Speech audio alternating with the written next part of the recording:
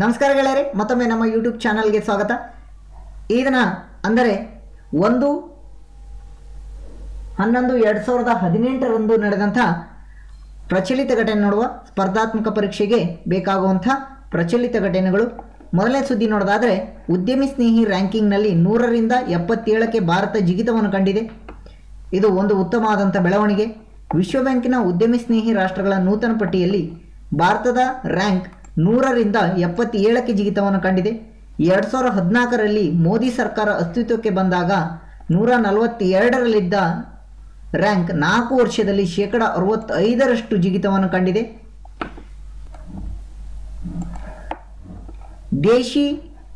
ವಿದೇಶಿ ನೇರ ಬಂಡವಾಳ ಹೂಡಿಕೆ ಗಳಿಸಲು ಇದು ನೆರವಾಗಲಿದೆ. ಪಟ್ಟಿಯಲ್ಲಿ ನ್ಯೂಜಿಲೆಂಡ್ ಮೊದಲನೇ ಸ್ಥಾನದಲ್ಲಿದೆ. ಹಾಗಾದರೆ ವಿಶ್ವದ ಉದ್ಯಮಿ ಸ್ನೇಹಿ ರಾಷ್ಟ್ರಗಳ ಪಟ್ಟಿಯಲ್ಲಿ ಭಾರತದ ಸ್ಥಾನ ಎಷ್ಟು ಎಂದು ಪ್ರಶ್ನೆ ಬರುತ್ತದೆ. ಪ್ರಸ್ತುತ 2018ರ ಪ್ರಕಾರ 77ನೇ ಸ್ಥಾನ. ಮತ್ತು ಉದ್ಯಮಿ ಸ್ನೇಹಿ ರಾಷ್ಟ್ರಗಳಲ್ಲಿ ವಿಶ್ವ ಬ್ಯಾಂಕ್ನ ಉದ್ಯಮಿ ಸ್ನೇಹಿ ರಾಷ್ಟ್ರಗಳಲ್ಲಿ ಮೊದಲನೇ ಸ್ಥಾನದಲ್ಲಿರುವಂಥ ರಾಷ್ಟ್ರ ಯಾವುದೆಂದು ಪ್ರಶ್ನೆ ಕೇಳುತ್ತಾರೆ. ಅಲ್ಲಿ ನ್ಯೂಜಿಲೆಂಡ್ ಎಂದು ನೀವು ಉತ್ತರಿಸಬೇಕಾಗುತ್ತದೆ. ಈ ವಿಷಯದಲ್ಲಿ 2 ಪ್ರಶ್ನೆಯನ್ನು ಉದ್ಭವಿಸಬಹುದು. ಹಾಗಾದರೆ ನಂತರ ಸುದ್ದಿ ಇದು ಕ್ಯಾನೋಪಿ ವಾಕ್ ಮುಕ್ತ. ಕರ್ನಾಟಕ ರಾಜ್ಯೋತ್ಸವ ಅಂಗವಾಗಿ ಸಾರ್ವಜನಿಕರಿಗೆ ನವೆಂಬರ್ 1ರಂದು ಕ್ಯಾಸಲ್ ರ್ಯಾಕ್ ಅರಣ್ಯ ಪ್ರದೇಶದ ಕುವೇಶಿ ಗ್ರಾಮದ ವ್ಯಾಪ್ತಿಯಲ್ಲಿ ಕ್ಯಾನೋಪಿ ವಾಕ್ ಮುಕ್ತವಾಗಿದೆ. ಅರಣ್ಯ ವಸತಿ ಮತ್ತು ವಿಹಾರಧಾಮಗಳ ಸಂಸ್ಥೆ ಜನರಲ್ ಬೆಂಗಳೂರಿನ ಜಂಗಲ್ ಲಾಡ್ಜ್ ಆ್ಯಂಡ್ ರೆಸಾರ್ಟ್ ವಸತಿಯಿಂದ ಈ ಕ್ರಮವನ್ನು ಕೈಗೊಳ್ಳಲಾಗಿದೆ. ನಿಯಮಾನುಸಾರ ಮತ್ತು ಷರತ್ತುಗಳನ್ವಯ ಸಾರ್ವಜನಿಕ ಕ್ಯಾನೋಪಿ ವಾಕ್ ಸದುಪಯೋಗಪಡಿಸಿಕೊಳ್ಳಲು ಹಾಗೂ ಮೂಲಕ ಅರಣ್ಯ ಪ್ರಾಣಿ ಸಂಕುಲ ರಕ್ಷಿಸಲು ಅನುವಾಗುವಂತೆ ಕಾಳಿ ಹುಲಿ ಸಂರಕ್ಷಿತ ಪ್ರದೇಶದ ಅರಣ್ಯ ಸಂರಕ್ಷಣಾಧಿಕಾರಿ ಹಾಗೂ ಕ್ಷೇತ್ರ ನಿರ್ದೇಶಕ ಬಸವರಾಜ್ ಪಾಟೀಲ್ ಅವರು ವಿನಂತಿಯನ್ನು ಮಾಡಿದ್ದಾರೆ. ದೇಶದಲ್ಲೇ ಪ್ರಪ್ರಥಮ ಬಾರಿಗೆ ಉತ್ತರ ಕನ್ನಡ ಜಿಲ್ಲೆಯಲ್ಲಿ ಕ್ಯಾನೋಪಿ ವಾಕ್ ಅನ್ನು ಪ್ರಾರಂಭಿಸಲಾಗಿದೆ. ಇದು ಒಂದು ಮುಖ್ಯವಾಗಿ ಸ್ಪರ್ಧಾತ್ಮಕ ಪರೀಕ್ಷೆಯಲ್ಲಿ ಕೇಳಬಹುದು. ನವೆಂಬರ್ 1ರಿಂದ ದೇಶದಲ್ಲಿ ಪ್ರಪ್ರಥಮವಾಗಿ ಕ್ಯಾನೋಪಿ ವಾಕ್ ಪ್ರಾರಂಭಿಸಿದ ರಾಜ್ಯ ಯಾವುದು ಎಂದರೆ ಕರ್ನಾಟಕ ಎಂದು ಉತ್ತರಿಸಬೇಕು. ಕರ್ನಾಟಕದಲ್ಲಿ ಯಾವ ಜಿಲ್ಲೆಯಲ್ಲಿ ಕ್ಯಾನೋಪಿ ವಾಕ್ ಇದೆ ಎಂದು ಕೇಳಿದಾಗ ಉತ್ತರ ಕನ್ನಡ ಮತ್ತು ಕಾಳಿ ಹುಲಿ ಸಂರಕ್ಷಿತ ಪ್ರದೇಶದಲ್ಲಿ ಇದನ್ನು ನಾವು ಕಾಣಬಹುದಾಗಿದೆ. ಇದೊಂದು ಮುಖ್ಯವಾದಂಥ ವಿಚಾರ, ನೀವು ನೆನಪಿಟ್ಟುಕೊಳ್ಳಬೇಕು. ಇದನ್ನು 100ಕ್ಕೆ 100 ಸ್ಪರ್ಧಾತ್ಮಕ ಪರೀಕ್ಷೆಯಲ್ಲಿ ಕೇಳುತ್ತಾರೆ. ಆದ್ದರಿಂದ ನರ್ಮದಾ ತಟದಲ್ಲಿ ಪಟೇಲ್ ಮೂರ್ತಿ ಅನಾವರಣಗೊಳಿಸಿದ ಮೋದಿ. ಜಗಮಗಿಸಿದ ಏಕತಾ ಪ್ರತಿಮೆ. ವಿಂಧ್ಯಾಚಲ ಮತ್ತು ಸತ್ಪುರ ಪರ್ವತ ಶ್ರೇಣಿಗಳ ಭವ್ಯ ಹಿನ್ನೆಲೆ ಮತ್ತು ನರ್ಮದಾ ನದಿಯ ಸುಂದರ ಪರಿಸರದಲ್ಲಿ ಆಕಾಶದೆತ್ತರಕ್ಕೆ ತಲೆ ಎತ್ತಿ ನಿಂತಿರುವ ಉಕ್ಕಿನ ಮನುಷ್ಯ ಸರ್ದಾರ್ ವಲ್ಲಭಭಾಯ್ ಪಟೇಲ್ ಅವರ ಏಕತಾ ಪ್ರತಿಮೆಯನ್ನು ನಿರ್ಮಿಸಲಾಗಿದೆ. ಈ ಏಕತಾ ಪ್ರತಿಮೆ 182 ಮೀಟರ್ ಅಂದರೆ 600 ಅಡಿ ಎತ್ತರ ಹೊಂದಿದೆ. ಇದು ನರ್ಮದಾ ನದಿಯ ತಟದಲ್ಲಿರುವಂತಹ ಸರ್ದಾರ್ ವಲ್ಲಭಭಾಯ್ ಅವರ ಏಕತಾ ಪ್ರತಿಮೆ ಎಂದು ಹೆಸರುವಾಸಿಯಾಗಿದೆ. ಸರ್ದಾರ್ ವಲ್ಲಭಭಾಯ್ ಪಟೇಲ್ ಅವರ ಏಕತಾ ಪ್ರತಿಮೆ ಯಾವ ನದಿಯ ತಟದಲ್ಲಿದೆ ಎಂದು ಪ್ರಶ್ನೆಯನ್ನು ಕೇಳ್ತಾನೆ. ಇದು ನರ್ಮದಾ ನದಿಯ ತಟದಲ್ಲಿದೆ. ಇದು ಗುಜರಾತ್ನ ವಿಂಧ್ಯಾಚಲ ಮತ್ತು ಸತ್ಪುರ ಪರ್ವತ ಶ್ರೇಣಿಯ ಈ 2 ಪರ್ವತಗಳ ಮಧ್ಯೆ ಈ ಭವ್ಯವಾದ ಮೂರ್ತಿಯನ್ನು ನೋಡಬಹುದು. ಇದು ಪ್ರಪಂಚದಲ್ಲೇ ಅತಿ ಎತ್ತರವಾದಂಥ ಪ್ರತಿಮೆಯಾಗಿದೆ. ಇದು ಸರ್ದಾರ್ ವಲ್ಲಭಭಾಯ್ ಪ್ರಥಮ ಗೃಹ ಸಚಿವರಾದಂಥ ಸ್ವತಂತ್ರ ಭಾರತದ ಪ್ರಥಮ ಗೃಹ ಸಚಿವರಾದಂಥ ಸರ್ದಾರ್ ವಲ್ಲಭಭಾಯ್ ಪಟೇಲ್ ಅವರ 143ನೇ ಜನ್ಮದಿನ ಅಕ್ಟೋಬರ್ 31ರಂದು ಆಚರಿಸಲಾಗಿತ್ತು. ಹಾಗೆಯೇ ಈ ಪ್ರತಿಮೆಯನ್ನು ಲೋಕಾರ್ಪಣೆ ಮಾಡಲಾಗಿದೆ. ಇದರಲ್ಲಿ ನೆನಪಿಟ್ಟುಕೊಳ್ಳಬೇಕಾದಂಥ ಅಂಶ 180 ಮೀಟರ್ ಎತ್ತರ, ಪ್ರಪಂಚದಲ್ಲೇ ಅತಿ ಎತ್ತರದಂಥ ಪ್ರತಿಮೆ. ಇದು ನರ್ಮದಾ ನದಿಯ ತಟದಲ್ಲಿದೆ. ಇದು ಏಕತಾ ಪ್ರತಿಮೆ ಎಂದು ಹೇಳಲಾಗುತ್ತದೆ. ವಿಂಧ್ಯಾಚಲ ಮತ್ತು ಸತ್ಪುರ ಪರ್ವತಗಳ ಶ್ರೇಣಿಯಲ್ಲಿ ಇದನ್ನು ನೋಡಬಹುದು. ನಂತರ ಸುದ್ದಿ, ಪ್ರಶಸ್ತ 800 ಕೋಟಿ ರೂಪಾಯಿ ವೆಚ್ಚದಲ್ಲಿ 10,600 ಉದ್ಯಮಗಳನ್ನು ಸೃಷ್ಟಿಯ ಗುರಿಯನ್ನು ಹೊಂದಿದೆ. ಸಮೃದ್ಧಿಗೆ 10 ಲಕ್ಷ ರೂಪಾಯಿ ಆರ್ಥಿಕ ನೆರವನ್ನು ನೀಡಲಾಗಿದೆ. ಪರಿಶಿಷ್ಟ ಜಾತಿ ಮತ್ತು ಪರಿಶಿಷ್ಟ ಪಂಗಡ ನಿರುದ್ಯೋಗಿ ಯುವತಿಯರನ್ನು ಉದ್ಯಮಶೀಲನಾಗಿ ಸಮಾಜದ ಕಲ್ಯಾಣ ಇಲಾಖೆಗೆ ಸಮೃದ್ಧಿ ಯೋಜನೆಯಡಿಯಲ್ಲಿ 10 ಲಕ್ಷ ರೂಪಾಯಿವರೆಗೆ ಆರ್ಥಿಕ ನೆರವನ್ನು ಪ್ರಕಟಿಸಿದೆ. ಇದು ಕರ್ನಾಟಕ ಸರ್ಕಾರ ಜಾರಿಗೆ ತಂದಂಥ ಯೋಜನೆಯಾಗಿದೆ. ಸಮೃದ್ಧಿ ಯೋಜನೆ ಯಾವುದಕ್ಕೆ ಸಂಬಂಧಪಟ್ಟಿದೆ ಎಂದು ಪ್ರಶ್ನೆಯನ್ನು ಕೇಳ್ತಾರೆ. ಅದು ಪರಿಶಿಷ್ಟ ಜಾತಿ ಮತ್ತು ಪರಿಶಿಷ್ಟ ಪಂಗಡದ ನಿರುದ್ಯೋಗಿ ಯುವತಿಯರಿಗೆ ಸಂಬಂಧಪಟ್ಟಂಥ ಯೋಜನೆಯಾಗಿದೆ. ಈ ಯೋಜನೆಗೆ 10 ಲಕ್ಷ ರೂಪಾಯಿ ಆರ್ಥಿಕ ನೆರವನ್ನು ಕರ್ನಾಟಕ ಸರ್ಕಾರ ಘೋಷಿಸಿದೆ.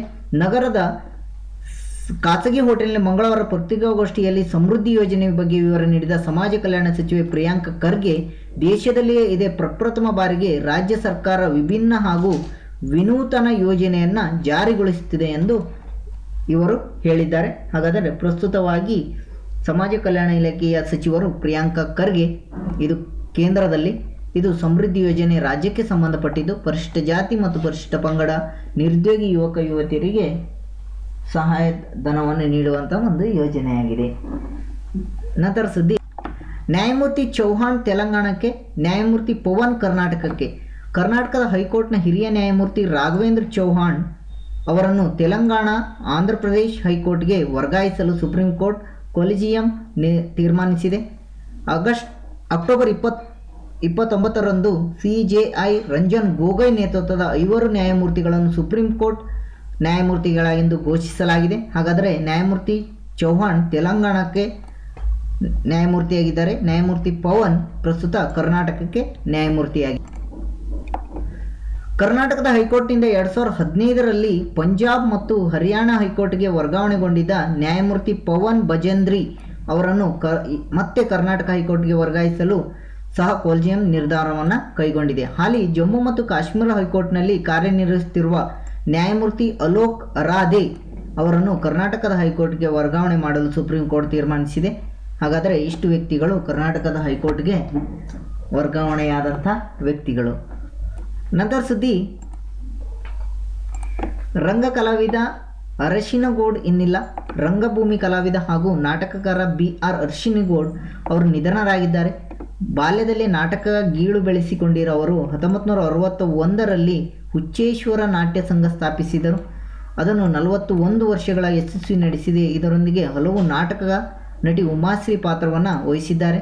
ಅರಶಿನಗೌಡಿನವರು 13 ನಾಟಕಗಳನ್ನು ರಚಿಸಿದವರು. ರಾಜ್ಯೋತ್ಸವ ಹಾಗೂ ಗುಬ್ಬಿ ವೀರಣ್ಣ ಪ್ರಶಸ್ತಿಯನ್ನು ನೀಡಲಾಗಿದೆ. ಇಲ್ಲಿ ಕೇಳಬಹುದಂಥ ಪ್ರಶ್ನೆ, ಇತ್ತೀಚೆಗೆ ನಿಧನರಾದಂಥ ರಂಗಭೂಮಿ ಕಲಾವಿದರು ಯಾರು ಎಂದು ಪ್ರಶ್ನೆ ಕೇಳ್ತಾರೆ.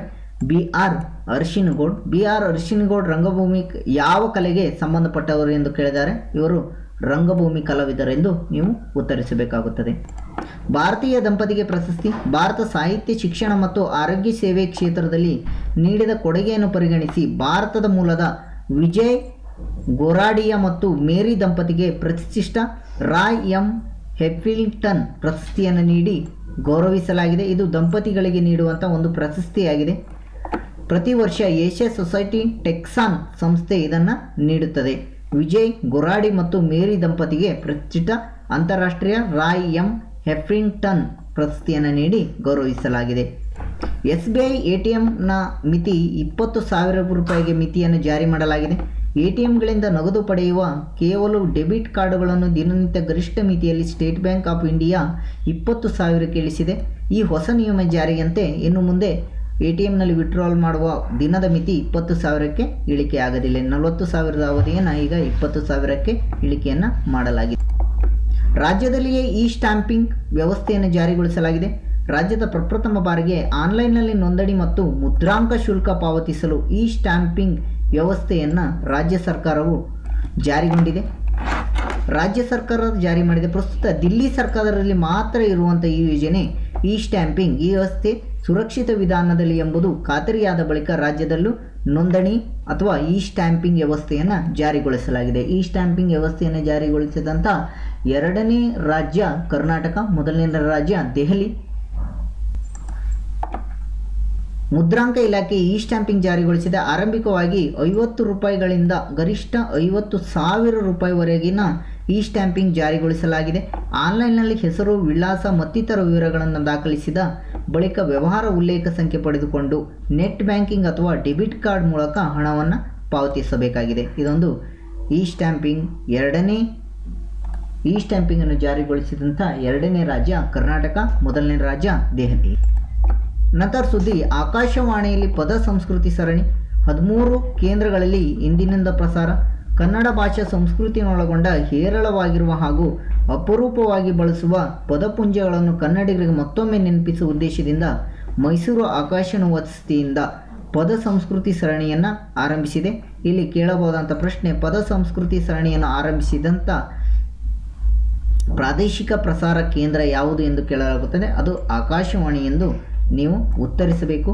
ಇದು 13 ಕೇಂದ್ರಗಳಲ್ಲಿ ಏಕಕಾಲದಲ್ಲಿ ಪ್ರಸಾರವಾಗುವಂತೆ ಇದನ್ನು ಹೇಳಿಕೆಯನ್ನು ನೀಡಲಾಗಿದೆ. ಇತ್ತೀಚಿನ ದಿನಗಳಲ್ಲಿ ಕನ್ನಡ ಭಾಷೆ ಬಳಕೆ ಕಡಿಮೆಯಾಗುತ್ತಿದ್ದು ವಿದ್ಯಾರ್ಥಿಗಳು ಸಹ ಕನ್ನಡ ಬಗ್ಗೆ ಆಸಕ್ತಿ ಕಳೆದುಕೊಳ್ಳುತ್ತಿದ್ದಾರೆ. ಈ ಹಿನ್ನೆಲೆಯಲ್ಲಿ ಪದ ಸಂಸ್ಕೃತಿ ಕಾರ್ಯಕ್ರಮವನ್ನು ನಡೆಸಲು ಇದು ಆಕಾಶವಾಣಿ ತೀರ್ಮಾನಿಸಲಾಗಿದೆ. ಪದ ಸಂಸ್ಕೃತಿ ಕಾರ್ಯಕ್ರಮ ಸರಣಿಯನ್ನು ಏರ್ಪಡಿಸಿದ ರೇಡಿಯೋ ಯಾವುದು ಅಂತ ಕೇಳಿದಾಗ ನೀವು ಆಕಾಶವಾಣಿ ಎಂದು ಉತ್ತರಿಸಬೇಕಾಗುತ್ತದೆ. ಆತ್ಮೀಯ ಗೆಳೆಯರೇ, ಈ ದಿನ ಬಹುಮುಖ್ಯವಾದಂಥ ದಿನ ಕನ್ನಡ ನಾಡಿಗೆ. ಕನ್ನಡ ರಾಜ್ಯೋತ್ಸವ ನವೆಂಬರ್ 1 ಕನ್ನಡ ರಾಜ್ಯೋತ್ಸವ ದಿನ ಎಂದು ಆಚರಿಸಲಾಗುತ್ತದೆ. ಇದನ್ನು ನಾಡ ಹಬ್ಬವೆಂದೂ ನಾವು ಆಚರಿಸಲಾಗುತ್ತದೆ. ಮೈಸೂರು ರಾಜ್ಯವು ಈಗಿನ ಕರ್ನಾಟಕ ಅಂದರೆ 1956 ನವೆಂಬರ್ 1 ನಿರ್ಮಾಣವಾಯಿತು. ಮೈಸೂರು ಸಂಸ್ಥಾನ ಮುಂಬೈ ಕರ್ನಾಟಕ, ಹೈದರಾಬಾದ್ ಕರ್ನಾಟಕ ಹಾಗೂ ಮದ್ರಾಸ್ ಕರ್ನಾಟಕ ಎಂದು 4 ಭಾಗಗಳಾಗಿ ಕನ್ನಡ ನಾಡು ರಾಜಕೀಯವಾಗಿ ಒಂದಾಗಿತ್ತು. ದಕ್ಷಿಣ ಭಾರತದ ಕನ್ನಡ ಭಾಷೆ ಮಾತನಾಡುವ ಎಲ್ಲ ಪ್ರದೇಶಗಳ ವಿಲೀನಗೊಳಿಸಿ ಒಂದು ರಾಜ್ಯವಾಗಿ ಘೋಷಣೆ ಮಾಡಲಾಯಿತು. ಹಾಗಾದರೆ ಇತಿಹಾಸ ನೋಡೋದಾದರೆ ಕನ್ನಡದ ಪುರೋಹಿತರಾದ ಆಲೂರು ವೆಂಕಟರಾವ್ ಕರ್ನಾಟಕದ ಏಕೀಕರಣ ಚಳುವಳಿಯಲ್ಲಿ 1905ರಲ್ಲಿ ಪ್ರಾರಂಭಿಸಿದರು. 1950ರಲ್ಲಿ ಭಾರತವು ಗಣರಾಜ್ಯವಾದ ನಂತರ ಭಾರತದ ವಿವಿಧ ಪ್ರಾಂತ್ಯಗಳ ಭಾಷೆ ಆಧಾರದ ಮೇಲೆ ರಾಜ್ಯಗಳ ರೂಪುಗೊಂಡವು. ಈ ಹಿಂದೆ ರಾಜ್ಯರ ಆಳ್ವಿಕೆಯಲ್ಲಿ ದಕ್ಷಿಣ ಭಾರತದಲ್ಲಿ ಹಲವಾರು ಸಂಸ್ಥಾನಗಳು ಒಳಗೊಂಡಂತೆ ರಾಜ್ಯಗಳು ರೂಪುಗೊಂಡಿದ್ದವು. ಕನ್ನಡ ಮಾತನಾಡುವ ಪ್ರಾಂತ್ಯಗಳು ಸೇರಿ ಮೈಸೂರು ರಾಜ್ಯ ಉದಯವಾಯಿತು. 1956 ನವೆಂಬರ್ 1 ಮದ್ರಾಸ್, ಮುಂಬೈ, ಹೈದರಾಬಾದ್ ಪ್ರಾಂತ್ಯದ ಕನ್ನಡ ಮಾತನಾಡುವ ಪ್ರದೇಶ ವಿಲೀನಗೊಂಡು ಮೈಸೂರು ರಾಜ್ಯ ಆಯಿತು 1956ರಲ್ಲಿ. ನಂತರ ನವೆಂಬರ್ 1, 1973ರಲ್ಲಿ ಮೈಸೂರು ರಾಜ್ಯ ಇದ್ದಿದ್ದನ್ನು ಕರ್ನಾಟಕವೆಂದು ಮರುನಾಮಕರಣಗೊಳಿಸಲಾಗಿತ್ತು. ಈ ಸಂದರ್ಭದಲ್ಲಿ ದೇವರಾಜ ಅರಸರು ರಾಜ್ಯದ ಮುಖ್ಯಮಂತ್ರಿಯಾಗಿದ್ದರು. ಇವರು ಕರ್ನಾಟಕ ಏಕೀಕರಣದ ಮನ್ನಣೆ ಇತರ ವ್ಯಕ್ತಿಗಳಿಗೆ ಸೇರುತ್ತದೆ. ಅವೆಂದರೆ ಅನಕೃ, ಕೆ. ಶಿವರಾಮ್ ಕಾರಂತ್, ಕುವೆಂಪು, ಮಾಸ್ತಿ ವೆಂಕಟೇಶ ಅಯ್ಯಂಗಾರ್, ಎನ್. ಕೃಷ್ಣರಾವ್ ಮತ್ತು ಬಿ. ಶ್ರೀ ಇವರು ಮನ್ನಣೆಯನ್ನು ಪಡೆಯುತ್ತಾರೆ. ಕನ್ನಡ ಸ್ಫೂರ್ತಿ ಸಂಕೇತವಾಗಿ ಹಳದಿ ಕೆಂಪು ಬಾವುಟದೊಂದಿಗೆ ರಾಜ್ಯದ ಎಲ್ಲೆಡೆ ಹಾರಿಸಲಾಗುತ್ತದೆ. ಕನ್ನಡ ನಾಡಗೀತೆ ಜೈ ಭಾರತ ಜನನಿಯ ತನುಜಾತೆಯನ್ನು ಇಲ್ಲಿ ಹಾಡಲಾಗುತ್ತದೆ. ಎಲ್ಲ ಸರ್ಕಾರಿ ಕಚೇರಿಗಳು ಮತ್ತು ಪ್ರಮುಖ ಪ್ರದೇಶಗಳಲ್ಲಿ ಈ ಆಚರಣೆಯನ್ನು ಮಾಡಲಾಗುತ್ತದೆ. ಇದು ಈ ದಿನದ ಬಹುಮುಖ್ಯವಾಗಿ ನೀವು ನೆನಪಿಟ್ಟುಕೊಳ್ಳಬೇಕಾದಂಥ ಅಂಶವಾಗಿದೆ. ನಂತರ ಸುದ್ದಿ, ರೂಪಾಯಿ ಜೊತೆ ಜಪಾನ್ ಯೆನ್ ದೋಸ್ತಿ. ಭಾರತ ಮತ್ತು ಜಪಾನ್ ರಾಷ್ಟ್ರಗಳು ಬರೋಬ್ಬರಿ $7,500 ಕೋಟಿ ಮೂಲಕ ಕರೆನ್ಸಿ ವಿನಿಮಯ ಒಪ್ಪಂದಕ್ಕೆ ಸಹಿ ಹಾಕಿವೆ. ಇತಿಹಾಸದಲ್ಲಿಯೇ ಅತಿ ದೊಡ್ಡ ಮೊತ್ತದ ಕರೆನ್ಸಿ ವಿನಿಮಯ ಇದು ಒಂದು. ಇದರೊಂದಿಗೆ ಭಾರತ ಜಪಾನ್ ಮೈತ್ರಿಯ ಮತ್ತಷ್ಟು ವಿಶಾಲವಾಗಿದೆ. ಕರೆನ್ಸಿ ವಿನಿಮಯ ಒಪ್ಪಂದ ಆಗಿದೆ ಎಂದರೆ ಚೀನಾ ಜೊತೆ $300 ಕೋಟಿ ಕರೆನ್ಸಿ ವಿನಿಮಯ ಮಾಡಿದೆ. ವಾರದೊಳಗೆ ಭಾರತದ ಜೊತೆ ಜಪಾನ್ ದಾಖಲೆ $7,500 ಕೋಟಿ ಕರೆನ್ಸಿ ವಿನಿಮಯ ಒಪ್ಪಂದ ಮಾಡಿದೆ. ಅಕ್ಟೋಬರ್ 28ರಂದು ಈ ಒಪ್ಪಂದವು ನಡೆದಿದೆ. ಈ ದಿನ ಸುದ್ದಿಯಲ್ಲಿರುವಂತೆ ವ್ಯಕ್ತಿಗಳು, ಪಾಲಿ ಸ್ಯಾಮ್ ನ್ಯಾರಿಮನ್ ಮುಖ್ಯವಾದಂಥ ವ್ಯಕ್ತಿ. ಹಿರಿಯ ವಕೀಲ ಪಾಲಿ ಸ್ಯಾಮ್ ನ್ಯಾರಿಮನ್ ಅವರು 19ನೇ ಲಾಲ್ ಬಹದ್ದೂರ್ ಶಾಸ್ತ್ರಿ ರಾಷ್ಟ್ರೀಯ ಪ್ರಶಸ್ತಿಗೆ ಭಾಜನವಾಗುವ ಮೂಲಕ ಸುದ್ದಿಯಲ್ಲಿದ್ದಾರೆ. ಸಾರ್ವಜನಿಕ ಆಡಳಿತದಲ್ಲಿ ಅತ್ಯುತ್ತಮ ಸೇವೆ ಮಾಡಿದವರಿಗೆ ಈ ಪ್ರಶಸ್ತಿ ನೀಡಲಾಗುತ್ತದೆ. ದಿಲ್ಲಿಯಲ್ಲಿ ಉಪರಾಷ್ಟ್ರಪತಿ ವೆಂಕಯ್ಯ ನಾಯ್ಡು ನಾರಿಮನ್ ಅವರಿಗೆ ಪ್ರಶಸ್ತಿಯನ್ನು ಪ್ರದಾನ ಮಾಡಿದ್ದಾರೆ. ಇವರು 1971ರಿಂದ ಭಾರತದ ಸರ್ವೋಚ್ಚ ನ್ಯಾಯಾಲಯದ ಹಿರಿಯ ವಕೀಲರಾಗಿ ಸೇವೆ ಸಲ್ಲಿಸುತ್ತಿದ್ದಾರೆ. 1991ರಲ್ಲಿ ಭಾರತದ ಬಾರ್ ಅಸೋಸಿಯೇಷನ್ ಅಧ್ಯಕ್ಷರಾಗಿಯೂ ಕಾರ್ಯನಿರ್ವಹಿಸಿದ್ದಾರೆ. ನಾರಿಮನ್ ಅವರು ಹುಟ್ಟಿದ್ದು ಜನವರಿ 10, 1929ರಲ್ಲಿ ಬರ್ಮಾದ ಮುಂದೆ ಸಿಮ್ಲಾದ ಬಿಷಪ್ ಕಾಟನ್ ಶಾಲೆಯ ವಿದ್ಯಾರ್ಥಿ. ನಂತರ ಮುಂಬೈ ಸೇಂಟ್ ಝೇವಿಯರ್ ಕಾಲೇಜಿನ BA ಪದವಿ ಬಳಿಕ ಸರ್ಕಾರಿ ಲಾ ಕಾಲೇಜಿನಲ್ಲಿ ಕಾನೂನು ಪದವಿಯನ್ನು ಪಡೆದಿದ್ದಾರೆ. ನಾರಿಮನ್ ಅವರು 1972ರಿಂದ 1975ರವರೆಗೆ ಹೆಚ್ಚುವರಿ ಸಾಲಿಸಿಟರ್ ಜನರಲ್ ಆಗಿದ್ದರು. ಇಂದಿರಾ ಗಾಂಧಿ ಅವರು ತುರ್ತು ಪರಿಸ್ಥಿತಿ ಹೇರಿದಾಗ ಇದನ್ನು ಪ್ರತಿಭಟಿಸಿ ರಾಜೀನಾಮೆ ನೀಡಿದರು. 1999ರಲ್ಲಿ ರಾಜ್ಯಸಭೆಗೂ ನಾಮಕರಣಗೊಂಡರು. ಇವರ ಸೇವೆಯನ್ನು ಗುರುತಿಸಿ ಭಾರತ ಸರ್ಕಾರ ಪದ್ಮವಿಭೂಷಣ ಪ್ರಶಸ್ತಿಯನ್ನು ಇವರಿಗೆ ನೀಡಿದೆ. ಪದ್ಮಭೂಷಣವನ್ನು ಪ್ರಶಸ್ತಿಯನ್ನು ನೀಡಿ ಗೌರವಿಸಿದೆ. 2 ಪ್ರಶಸ್ತಿ ನೀಡಿದೆ. ಕಾವೇರಿ ಮತ್ತು ಕರ್ನಾಟಕದ ಜೊತೆ 3.5 ದಶಕಗಳ ಸಂಬಂಧ ಇವರದು. ಜಮ್ಮು ಮತ್ತು ಕಾಶ್ಮೀರದಲ್ಲಿ ಭಾರತ ಚೇನಾಬ್ ನದಿಗೆ ಅಡ್ಡಲಾಗಿ ಬಗ್ಲಿಹಾರ್ ಜಲಾಶಯ ನಿರ್ಮಿಸಲು ಮುಂದಾದಾಗ ಪಾಕಿಸ್ತಾನ ಅದಕ್ಕೆ ಅಡ್ಡಗಾಲು ಹಾಕಿತು. ಈ ವಿವಾದ ಭಾರತದಲ್ಲಿ ಪರ ವಿಶ್ವ ಬ್ಯಾಂಕ್ ಆರ್ಬಿಟ್ರೇಟರ್ ಮುಂದೆ ವಾದ ಮಂಡಿಸಿದ ಇವರು ಪ್ರಕರಣಕ್ಕೆ ಗೆಲುವು ತಂದುಕೊಟ್ಟವರು ಇವರು ಮುಖ್ಯವಾಗಿ. ಹಾಗಾದರೆ ಇಲ್ಲಿ ನೆನಪಿಟ್ಟುಕೊಳ್ಳಬೇಕಾದಂಥ ಅಂಶ, ಪಾಲಿ ಸ್ಯಾಮ್ ನ್ಯಾರಿಮನ್ ಪ್ರಸ್ತುತ 2018ನೇ 19ನೇ ಲಾಲ್ ಬಹದ್ದೂರ್ ಶಾಸ್ತ್ರಿ ಪ್ರಶಸ್ತಿಗೆ ಭಾಜನವಾದಂಥ ವ್ಯಕ್ತಿ. 2018ನೇ 19ನೇ ಲಾಲ್ ಬಹದ್ದೂರ್ ಶಾಸ್ತ್ರಿ ಪ್ರಶಸ್ತಿಗೆ ಭಾಜನವಾದವರು ಪಾಲಿ ಸ್ಯಾಮ್ ನ್ಯಾರಿಮನ್. ನಮಸ್ಕಾರ ಗೆಳೆಯರೆ, ಇದು ಈ ದಿನದ ಬಹುಮುಖ್ಯವಾದಂತಹ ವಿಚಾರಗಳು. ಹೆಚ್ಚಿನ ಸ್ಪರ್ಧಾತ್ಮಕ ಪರೀಕ್ಷೆಗಾಗಿ ನಮ್ಮ ಚಾನಲ್ಗೆ ಸಬ್ಸ್ಕ್ರೈಬ್ ಆಗಿರಿ. ಈ ತಿಂಗಳ ಅಂದರೆ ಅಕ್ಟೋಬರ್ ತಿಂಗಳ ಪೂರ್ತಿ ಕ್ವಶನ್ ಮೂಲಕ ನೀಡಲಾಗುವುದು. ನಿರೀಕ್ಷಿಸಿ ಮತ್ತು ನಮ್ಮ ಚಾನಲ್ಗೆ ಸಬ್ಸ್ಕ್ರೈಬ್ ಆಗಿರಿ. ಧನ್ಯವಾದಗಳು.